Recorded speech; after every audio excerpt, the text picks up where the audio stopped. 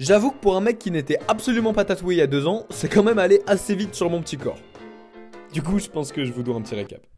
Let's go! Ladies and gentlemen, good morning. J'espère que vous allez bien, que vous êtes en forme. Ça me fait trop plaisir de vous retrouver pour cette deuxième vidéo tatouage. Il y a eu un tatouage par mois pendant 1 an et du coup on update avec un tatouage par mois pendant 2 ans. Il s'est passé beaucoup de choses dans ma tête, sur mon corps, mes expériences dans les leçons que j'ai apprises cette année et du coup il est l'heure de tout partager avec vous. Sans parler pendant des heures, je viens de finir cette vidéo et je me suis rendu compte que j'avais 1h30 de rush. Je vous refais la même vidéo en version plus courte. On attaque avec le 12e tatouage. Dans l'ancienne vidéo, je m'étais arrêté à 11. 12e qui a été fait, funny fact, par mon ex, Mina, qui est devenue une artiste incroyable. Quand on était des bébés ensemble, elle faisait pas du tout ça, et heureusement, sinon je pense que j'aurais déjà tout le corps recouvert. Et bref, c'était juste super symbolique de se faire tatouer par son ex, en plus vis-à-vis de ses tatouages, donc je vais vous en parler juste là, et vous allez capter pourquoi. Donc le 12e, c'était celui sur ma cheville. Concernant celui-là, c'est tout simplement les données géographiques, donc latitude, longitude, de mon école primaire avec laquelle on s'est rencontrés avec mes 5 frérots. Ça fait quasiment 15 ans qu'on se connaît. On passait tout notre temps ensemble, on a fait beaucoup de conneries ensemble. Sur celui-là, c'est juste un petit rappel à mon enfance, en même temps que c'est le premier tatouage commun avec mes bros d'enfance, en plus fait par mon ex, donc la symbolique, elle est vraiment marrante, genre c'est vraiment un petit passage de ma vie, genre les copains de l'adolescence, boum, paquet, et ici. J'ai trop de chance d'avoir des vrais frérots sur qui je sais que je peux compter. Il y avait déjà une connexion de base, et ces gars-là, je sais qu'ils sont là depuis le début, je sais qu'ils seront là jusqu'à la fin. Ça me fait du bien de parler en mode, j'adore ce que je fais à travers les practices et tout, mais ça me permet pas de vraiment connecter avec vous. On me met souvent sur un piédestal et j'aime pas ça, genre dans la catégorie youtubeur, mec qui a des abonnés et tout, et ça me fait chier, genre je suis un mec comme vous, tu vois, je fais les mêmes caca, quoi qu'ils sont peut-être un peu plus gros en plus. J'aime trop parler à cœur ouvert comme ça avec vous et je pense que vous le ressentez. 13e tatouage. On a enchaîné avec Mina. Vous aurez tous les liens aussi de tous mes tatoueurs dans la bio juste là. N'hésitez pas à leur booker des tatouages comme vous l'avez vu. Si je leur ai fait confiance, c'est que vous pouvez leur faire confiance. Celui-là il était pas prévu et en fait elle venait de tatouer tous mes frérots sur ce tatouage commun. Donc comme tu l'as compris, chacun a fait ce tatouage à sa manière. J'ai eu le côté un peu spontané du tatou qui est venu et je me suis dit vas-y. Cet endroit il me faisait peur parce que c'était en fait la première fois que j'avais un tatouage sur la partie externe de mon corps. Et vas-y, dans la spontanéité du truc, je me suis dit ok, on pose quelque chose sur le poignet face externe. C'était un petit déblocage. Le Let It Hurt, then Let It Go, il est très profond celui-là. Ça n'a rien à voir avec Let It Go. Let It Go. Un truc beaucoup plus profond, beaucoup plus symbolique. Ça fait très Calimero, mais c'est très vrai. J'ai eu beaucoup d'événements douloureux, que ce soit la perte de ma maman quand j'étais petit, ensuite la perte de mon grand-père, ensuite la perte de ma grand-mère qui était du coup ma deuxième maman. Tu sais, des trucs de la vie nuls de tous les jours, d'être éclaté au sol en classe, dans un lycée privé catholique où faut être super carré, rentrer dans le moule, être pointé du doigt tout le temps, des ruptures par-ci, des potes qui te la font à l'envers par là. Voilà, ça c'est ma vie et on vit tous des trucs qui nous impactent plus ou moins. Mais j'ai eu quand même pas mal de trucs qui m'ont fait mal, tu vois. La dernière chose qui m'a éclaté, c'était une rupture.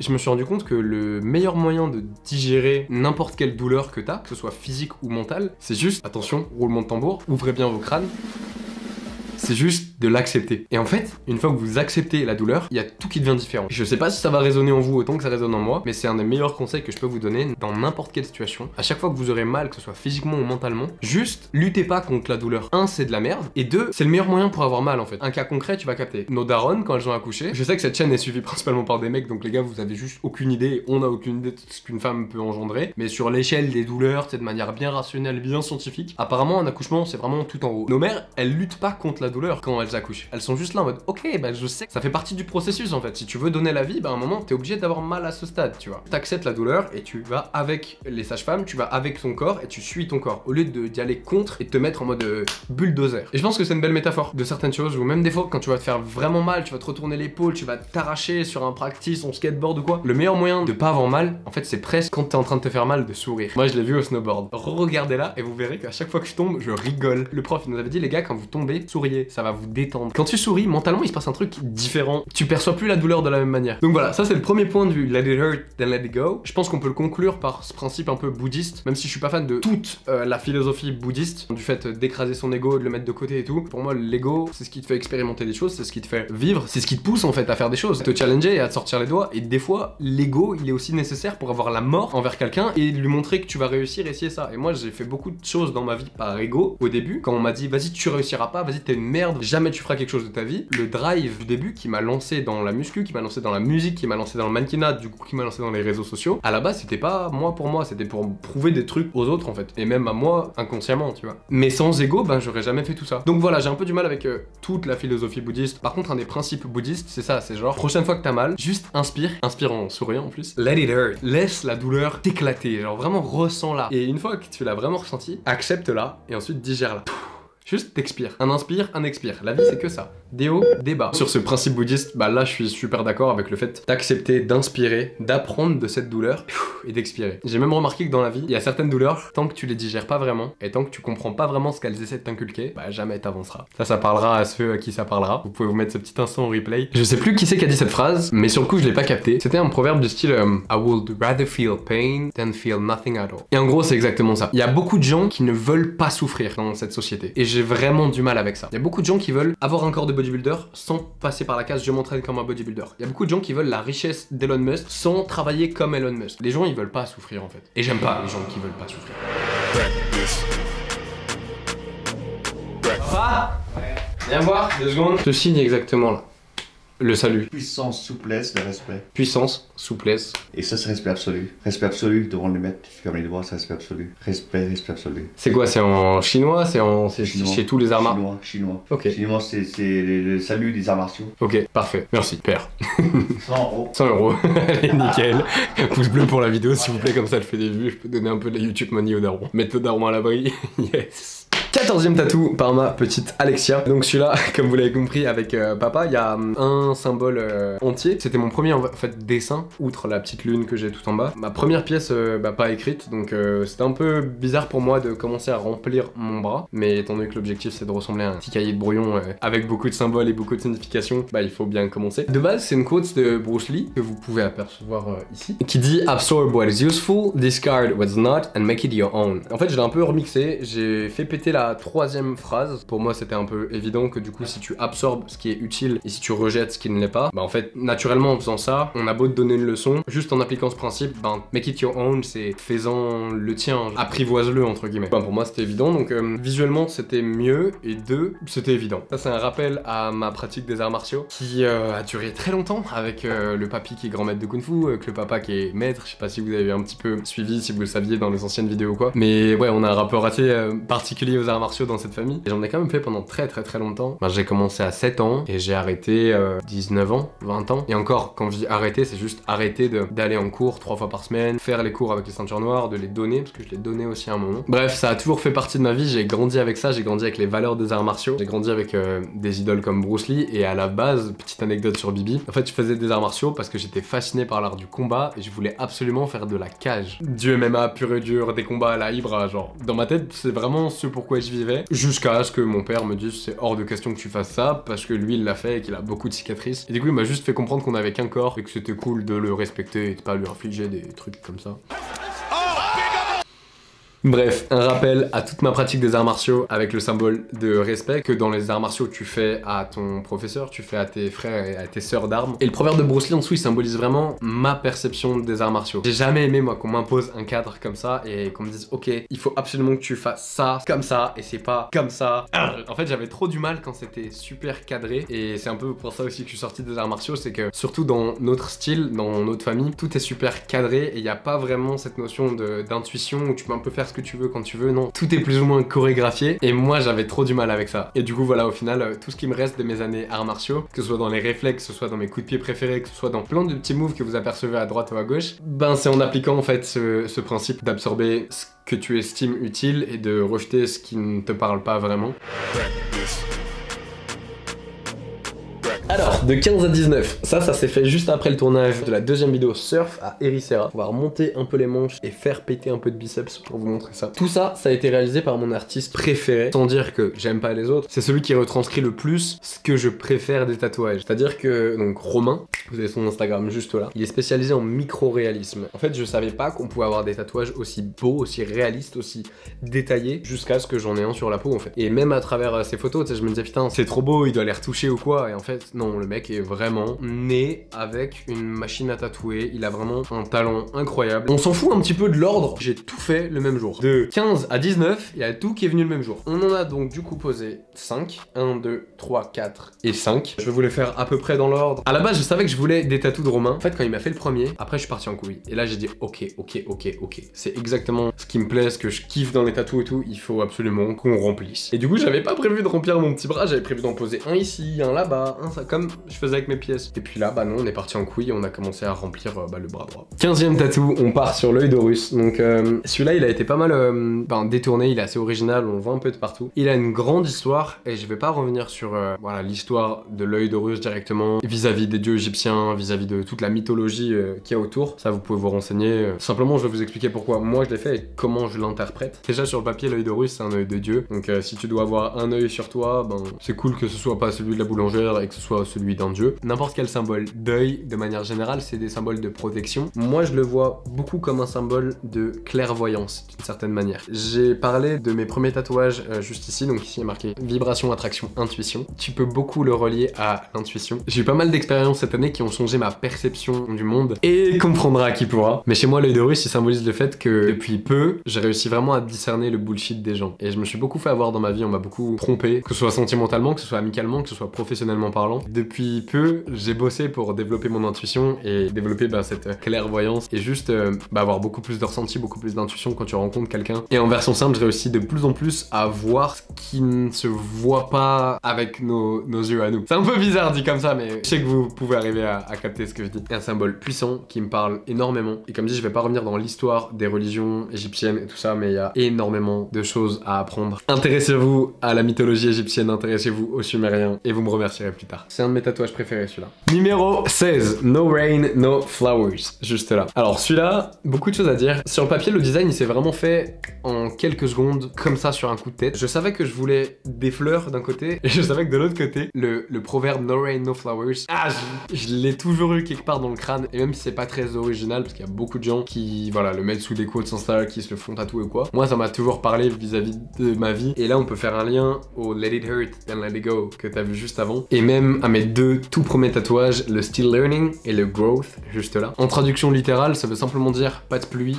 pas de fleurs. Et dans la symbolique, c'est un peu ce que je t'expliquais tout à l'heure vis-à-vis de ce tatouage. Sans choses qui te font avoir des émotions négatives, sans choses qui te font souffrir, il y a beaucoup de choses que tu capteras que dans la théorie et pas dans la pratique. Sauf que la vie, c'est un mix des deux. Et du coup, le message, c'est un peu le même que celui-là. Il n'y a pas d'événement négatif, il y a simplement une manière de voir les choses. Et si t'as envie de te dire que ta vie, c'est de la merde parce que ce matin, t'as raté ton bus et que ton patron, il t'a mal parlé, ou que t'as quelques kilos en trop et tout, tu te diras que ta vie, c'est de la merde parce que ça et ça. Mais si t'as envie de le voir autrement et de te dire, ok, ma vie, c'est de la merde, là, maintenant, tout de suite, parce que ça et ça. J'ai de la chance d'avoir un toit au-dessus de moi, d'avoir un compte en banque, d'avoir une famille qui m'aime, des gens autour de moi, d'avoir ça. Déjà, ça changera les choses. Point numéro 2, si tu comprends que tous ces événements négatifs, donc cette pluie qui te tombe dessus à l'instant T, elle est nécessaire à la construction du futur toi, parce qu'il faut que tu te bouffes tout ça pour comprendre que si ton patron il te fait chier et que t'en as marre de ton job, il faut que tu sois poussé à bout, il faut que ça te fasse vraiment chier, il faut que tu pleures le matin en allant au taf pour vraiment te rendre compte que ok, c'est pas ça la vie que tu veux. À ce moment-là, t'es vraiment sous la grosse pluie, tu vois. Donc je te la refais pour bien que tu captes. Les fleurs, elles ont besoin de l'eau de cette pluie pour éclore. Et ça, toi, tu t'en rends pas compte parce que pour l'instant, t'es sous la pluie et juste tu sens que t'es mouillé et juste tu vois de la pluie et juste tu vois des nuages et tu te dis que t'as une vie de merde. Sauf que tu te rends pas compte que c'est plus que ça a un rôle, c'est vraiment nécessaire. Si t'as envie de prendre ce chemin. Parce qu'après, ça c'est... Il y a des gens qui capteront jamais qu'il y a des fleurs partout autour d'eux et ils ont juste envie de voir la pluie et toute leur vie ils verront de la pluie. Mais moi, comme tu l'as compris, je suis pas trop fan de cette façon de penser quoi. Ensuite, 17, 18. Ici c'est la petite illusion d'optique et ici c'est le perspective. Ces deux-là ils vont ensemble. Donc c'est deux tatouages distincts mais qui vont ensemble. Il y en a un pour le mot et le symbolisme du mot et il y en a l'autre pour le symbolisme de l'image tout simplement. Comme tu peux le constater, on sait pas s'il y a 3 barres ou 4 et ça dépend simplement de quel bout tu regardes. Et voilà, perso je me suis simplement rendu compte que j'ai eu beaucoup d'embrouilles avec beaucoup de gens alors qu'en fait on avait tous les deux raison selon notre point de vue. La vie c'est juste une question de perspective. Si tu dessines un 6, si t'es d'un côté tu verras un 9, si je suis de mon côté je verrai un 6 et on va s'embrouiller pour dire c'est un 6, c'est un 9, c'est un 6, c'est un 9. C'est un des plus gros défauts de mon signe astrologique. Coucou le bélier ascendant taureau. Bon, par contre, précision, je te parle de la vraie astrologie. Hein. Je te parle pas de l'astrologie de magazines féminins qui disent la même chose à tout le monde. C'est bon, merci. Parenthèse fermée. Un de mes plus gros défauts, c'est que je suis super entêté et que quand je pense que j'ai raison, tu ne pouvais jamais avoir raison. Jusqu'à il y a pas longtemps. Jusqu'à ce que je grandisse et que je maturise un petit peu. Le tatouage, il est juste là pour me rappeler, des fois, partir de l'autre côté. Et des fois, bah, juste être un peu plus empathique en fait vis-à-vis de la personne avec laquelle je suis en train d'échanger. Et du coup, il y a toute ma perception des problèmes et des embrouilles qui a changé depuis que j'ai vraiment capté le message derrière ce tatouage. À force de changer de manière de me positionner, de perspective ou quoi, bah, je trouve une manière d'avancer et de se barrer de ce problème. Pour ceux qui font de la photo, ceux qui sont mannequins, ceux qui sont vidéastes ou quoi, vous savez que la perspective, c'est ce qui change tout en fait. Tu peux avoir le meilleur appareil du monde, si tu prends une photo classique sur une perspective classique, ben c'est nul et ça fait zéro effet. Alors que si tu t'amuses à faire des trucs que personne ne fait trop, tu joues avec un prisme, tu te mets proche du sol, tu te mets au-dessus en mode plan de drone, tu t'essayes différentes perspectives, tu auras juste des photos qui auront rien à voir. Et c'est juste une métaphore de la vie. On est tous un peu des photographes de nos propres vies. Et le but, c'est juste de trouver la perspective qui convient le mieux à une photo, donc à un instant de ta vie. Et quelle que soit ta personnalité, même si t'es super entêté comme moi, bah il y a des fois, faut savoir changer de sens et savoir admettre que t'as fait de la merde, savoir admettre que t'as eu tort, savoir admettre que vous avez pas la même façon de penser, la même façon de réagir, la même façon de vous positionner face aux mêmes problèmes en fait. Et c'est normal en fait. Et c'est aussi un truc sur lequel j'ai grave grandi ça. J'ai arrêté d'essayer d'imposer mon point de vue à des gens qui marchent pas de la même manière. Et en fait, je le faisais de manière bienveillante, c'est-à-dire que je voulais vraiment tellement aider mes potes que je leur disais, les gars, moi j'ai fait ça et ça a marché sur moi, allez-y, faites ça et ça va marcher sur vous. Bah non.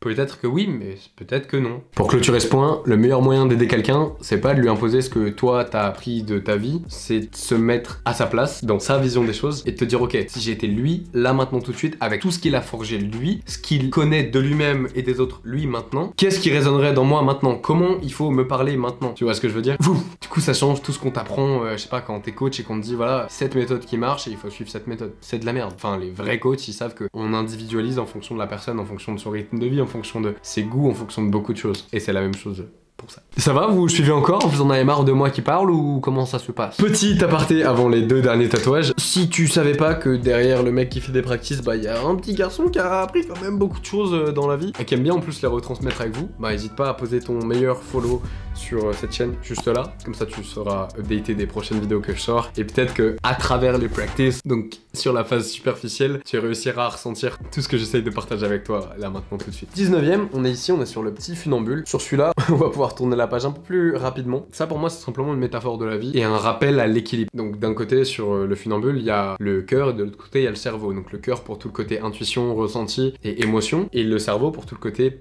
logique, cartésien, analyse et machine un petit peu, tu vois. Beaucoup de fois dans ma vie, j'ai été soit trop dans l'analyse pure et dure, en mode analyse du langage verbal de quelqu'un, analyse de ce qu'il fait, de ses messages, de la manière dont il s'exprime, de ses réseaux sociaux, de ce qu'il a dit ici, à un moment, à tel endroit, en story, tac, tac, tac. Et de l'autre côté, j'ai été des fois totalement trop dans l'émotionnel, trop ah putain, quand j'étais avec cette personne, j'ai ressenti ça, du coup c'est que ça doit être une personne trop bien, là.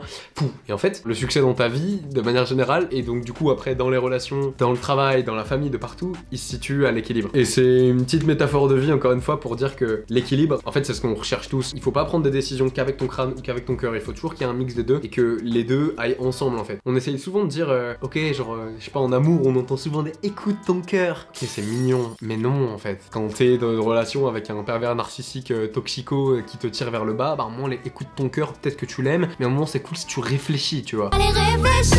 Et de l'autre côté, t'as beau être le mec le plus logique du monde, des fois il faut juste savoir allier les deux et c'est des choses qui marchent en synergie. Y a pas d'un côté le cerveau et de l'autre côté le cœur, tu vois, ça a toujours été une synergie de deux, c'est un équilibre. C'est le yin et le yang, c'est les ténèbres et la lumière, c'est le bien et le mal, c'est toutes ces notions de dualité dont je te parlais au début de la vidéo. Bref, juste un petit rappel qu'il faut faire du practice slackline tout au long de sa vie et rester équilibré vis-à-vis de ce qu'on a dans le crâne et ce qu'on ressent. C'est toujours un mix des deux qui te permettra de prendre les bonnes décisions. J'aurais tellement aimé que le petit Tristan, je sais pas, à 15 ans, il entend le Tristan maintenant de 23 ans. Tout ce que je vous dis dans cette vidéo, ça m'aurait vraiment évité beaucoup de galères et beaucoup de souffrances. J'allais dire inutile, mais non, comme vous l'avez compris, parce que tout ça, ça a permis de...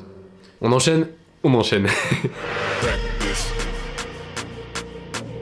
20e tatouage, on est sur celui-là. Ça doit être quelque part par là. Vous l'avez trouvé comment d'ailleurs ce t-shirt de la saison 3 PMP? Moi j'aime beaucoup, je crois que c'est ma collection préférée jusqu'à présent. Je vous laisse cliquer sur le lien dans la bio ou sur practicemakesperfect.fr si vous n'avez pas vu ce que j'ai droppé. C'est ma petite marque de vêtements. On essaye de sortir des collections régulières, vraiment différentes pour tout le monde. Il y en a pour tous les goûts et toutes les couleurs. Donc voilà, le lien est dans la bio. Old Soul, Young Blood. Sur le papier ça veut dire vieille âme, jeune sang. Et vieille âme, bah déjà on m'a toujours en fait appelé vieille âme, tous mes potes ou quoi, enfin autour de moi, toujours un moment dans notre vie où on a eu une discussion où ils m'ont dit mais putain mais en fait t'es une vieille âme, tu vois. Donc déjà c'est toujours quelque chose qui a résonné. Et depuis que je suis gosse, je sens que je suis différent sur plein de trucs de par mon histoire de vie. J'ai sauté une classe quand j'étais gosse, je savais lire avant tout le monde. Je comprenais des trucs avant tout le monde où les gens pensaient que je captais pas, genre on me parlait comme un bébé. Ça me saoulait parce que j'étais là en mode tranquille, je capte. Je sais pas, je capte que je suis pas venu d'une cigogne, je capte que le Père Noël c'est un douilleur, et je capte que la petite souris elle va pas venir me prendre mes trucs, voilà. Après j'ai aussi capté des trucs un peu plus profonds où à mon âge j'étais là en mode quand même bizarre de penser comme ça à cet âge-là. Bref, on revient sur Terre. Pour pas y aller par 15 chemins, j'ai toujours ressenti que, bah en fait, j'avais déjà été sur Terre.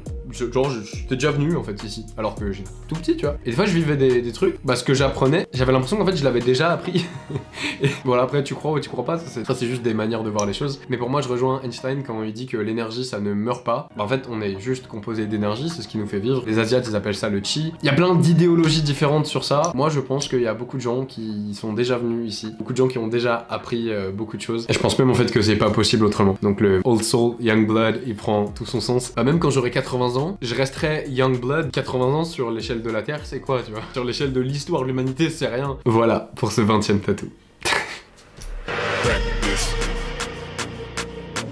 Et le 21e, il est juste là. Un petit Icar qui, comme tu peux le voir, est en train de se casser la gueule. C'est un petit rappel à ce qu'il faut pas faire. Flemme de vous raconter toute l'histoire, vous avez juste à taper le mythe d'Icar et vous allez vite capter pourquoi. Mais en version super simple, Icar c'est le fils de Dédale, un architecte qui aurait construit le labyrinthe dans lequel le Minotaure aurait été enfermé. J'enlève beaucoup de détails pour que vous captiez juste le symbolisme derrière. Icar et son père se sont fait enfermer dans le labyrinthe. Du coup, le seul moyen qu'ils ont trouvé pour s'échapper vraiment, c'était de se fabriquer des ailes. Ils ont fabriqué des ailes, ils se sont envolés. Et Dédale avait dit à son fils, surtout, ne t'approche pas trop près du soleil parce que la cire que j'ai utilisée pour créer tes ailes, elle va fondre. Et Icar, en mode full balèque, ah le soleil c'est joli, c'est chaud, ah il se passe quoi? Bah il s'est approché trop près du soleil et il s'est cassé la gueule et il est mort. Voilà. Je viens vraiment de chier sur l'histoire pour essayer de vous la résumer. C'est simplement le symbolisme du fait de pas voler trop près du soleil. Et j'ai la chance d'avoir une vie qui va super vite avec plein d'avantages. Je me rends juste compte que derrière chaque petit avantage, il y a plein d'excès en fait. Il y a le côté négatif au côté positif. Derrière le fait de commencer à bien gagner sa vie, il y a aussi le fait de pouvoir partir en couille avec tes relations. Qui dit avoir de l'argent dit en soirée pouvoir commencer à prendre des trucs un peu illicites pour pouvoir partir un peu plus en couille dans sa tête. Bref, plein de trucs, tu vois, plein de vices, que ce soit l'alcool, que ce soit l'argent, que ce soit le casino, que ce soit les femmes, que ce soit la fame. Bref, il y a plein de vices. Et en gros, c'est juste un rappel à moi-même de pas faire une Icar dans le sens ok, c'est très cool ce que tu vis, faut quand même, encore une fois, savoir rester équilibré. Et même si le soleil à un moment il t'appelle et putain t'es là en mode ok, c'est cool, savoir dire ok, non, c'est bon, genre j'ai eu ma dose, je reste là sur mon chemin. Et en fait, pour être heureux, j'ai pas besoin d'aller à cet extrême là. Et tu peux être très bien sur ton chemin sans partir en couille et aller expérimenter tous les extrêmes, tu vois. Pour revenir un petit peu sur Terre, l'eau c'est vital, mais si tu bois pas assez d'eau, tu meurs. Si tu bois 50 litres d'eau d'un coup, tu meurs. Encore une fois, faut juste rester équilibré. J'avais tourné 1h30 la première fois, commence à faire nuit. J'espère que vous avez kiffé cette vidéo beaucoup plus spontanée, beaucoup moins YouTube friendly. Je pense qu'elle va être beaucoup trop longue, qu'elle sera pas mise en avant dans l'algorithme ou quoi. Donc si ça vous a fait plaisir, je vous invite juste à me laisser un commentaire pour savoir si on partage le même point de vue sur tout ce qu'on vient d'évoquer dans cette vidéo. Voire en fait, même si on partage pas, en fait, justement, si vous êtes pas d'accord ou quoi, n'hésitez pas à vous engager dans les commentaires et à me dire ok, moi je suis d'accord avec ça, mais pas ça, parce que dans ma vie j'ai compris que ça. Et je suis 100% open au débat, genre j'adore ça parce que c'est le débat en fait qui permet de comprendre des choses, d'opposer les meilleurs des arguments de deux écoles opposées, tu vois. C'est trop cool, n'hésitez pas à spammer les commentaires, à faire du bordel là-dedans. Donc t'inquiète, on se retrouve quand même dimanche pro 20h pour un prochain Practice Makes Perfect. Moi je vais continuer d'apprendre et de progresser parce que comme tu l'as compris, c'est ce qui me fait vibrer. Mais au moins, t'en sais un petit peu plus sur le petit con qui fait des Practice Makes Perfect et qui te parle un peu en franglais avec sa mèche rebelle. Femme, merci du love, merci du soutien. On se retrouve dimanche pro 20h du coup pour une nouvelle vidéo.